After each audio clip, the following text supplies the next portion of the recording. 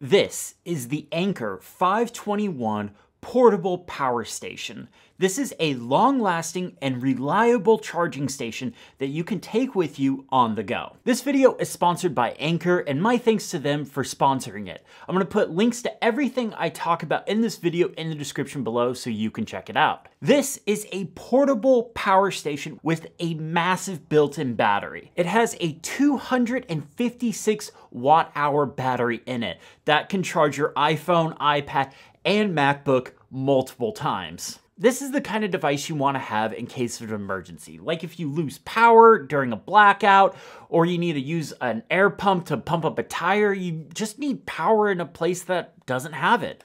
It weighs just under 10 pounds, and actually it's a lot smaller than what I thought it would be. When the box showed up, I was like, this can't be what I was expecting it to be because it was way too small. It's actually not that big. It actually fits in my everyday 30-liter backpack. Like, I can slide this in there and take it with me if I wanted to. I mean, 10 pounds could be really heavy. That's a lot of weight to add to a backpack.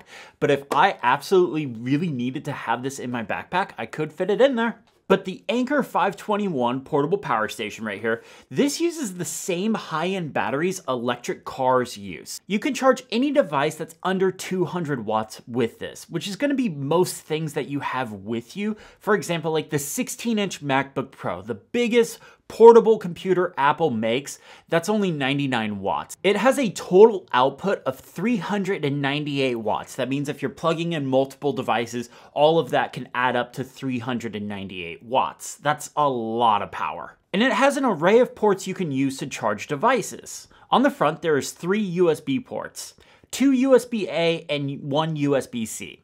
If there was just one thing I could change about this product, and I absolutely love it, do not get me wrong, I absolutely love it, but if there was one thing I could change, it'd be more USB-C ports. I, like most people, have spent the last few years transitioning over to USB-C. In fact, I don't think I have anything that charges via USB-A anymore. I've either ordered replacement cables so I can use USB-C, or I've upgraded the device so it just uses USB-C. I don't have USB-A anywhere in my house anymore. So those two ports don't really do anything for me. I would have preferred USB-C, but you know, if you have USB-A or if you have those cables already and you want to like stick this in your car, you can just put those USB-A cables with it, so that way you don't have to order extra cables.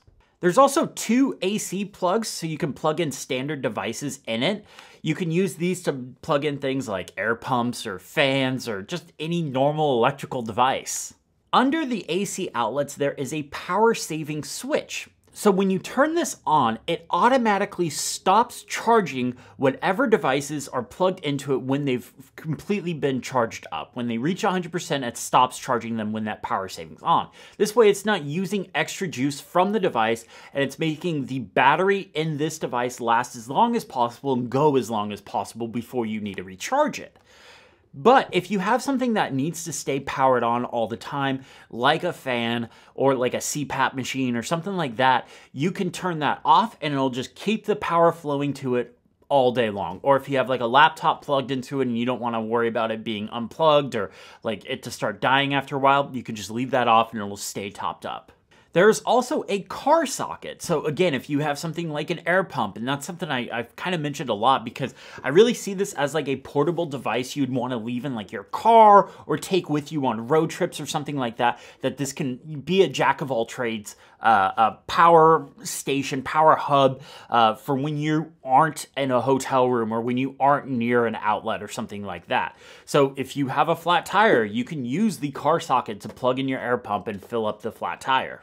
When you have devices plugged in and it's charging, you'll see how many watts it's outputting. It'll also show the remaining hours of battery life remaining at the current charge rate. When I plugged in my iPad Pro, it charged it at the fast charge rate and there was still plenty of hours left over. Another cool feature on the front is a lamp. This is just a nice touch. If you're camping, you've lost power, and you just need a little bit of extra light to see what's going on, you can hit the button and you have light. But what about charging the power station itself? Well, of course there is a normal charger that you can plug into the back of this thing and it'll charge it right up. And it works really well. You can charge it from 0 to 100% in just over 4 hours. But if you use that cable and plug it into the wall to charge it, plus a USB-C cable and a 60-watt power brick, this is the fastest way you can charge it. You're charging it from 2 different sources. It can charge up, and it charges in about 2.5 hours.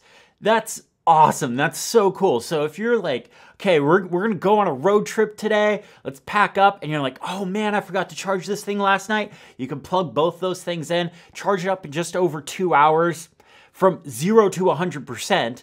That's pretty cool. I really like that a lot. So all of that stuff is really impressive tech specs, but what would you actually want to use it for? Well, a couple of things just come to mind off the top of my head, and I already alluded to a few things, but where I live, it is pretty much a guarantee you are going to lose power 3 times during the summer. Between heat waves and forest fires, California and keeping its power on is struggling a lot during the summer. In fact, my brother and sister-in-law, they lost power for almost 24 hours this last summer, which is not good, especially when it's 105 degrees outside. So you could use these things right here.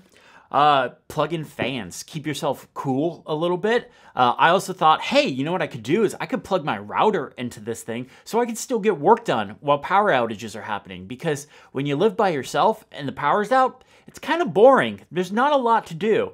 So I could plug my router into this thing, still use my iPad and get work done. That would be really, really nice.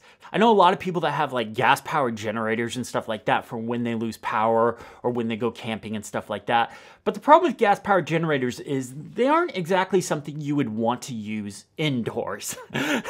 Don't use a gas-powered generator indoors. But even if you're using it outside, they're loud and they take gas, and gas is really expensive. I don't really need to power a lot of things if I'm going camping or if I lose power or something like that, just the essentials, and that's what this would cover right there. This would cover that easily. So like I was saying, the Anker 521 portable power station, it's a jack-of-all-trades device. It's definitely something you would want to have in case of emergency or, you know, just you're in a really unique situation. It's not something I would see myself using every single day. It's not something that I could be like, oh, hey, let's work on what's on my desk or, you know, what's in my bag 2022 or something like that. Those videos and me thinking, oh yeah, this is the thing I want in there. No, this really feels like a, hey, break glass in case of emergency. But you know what? If I need to break that glass in case of emergency, I'm really glad it's here and I'm really glad I have it. Like I said, it's not as big as I thought it was. It's definitely heavy. It's about 10 pounds.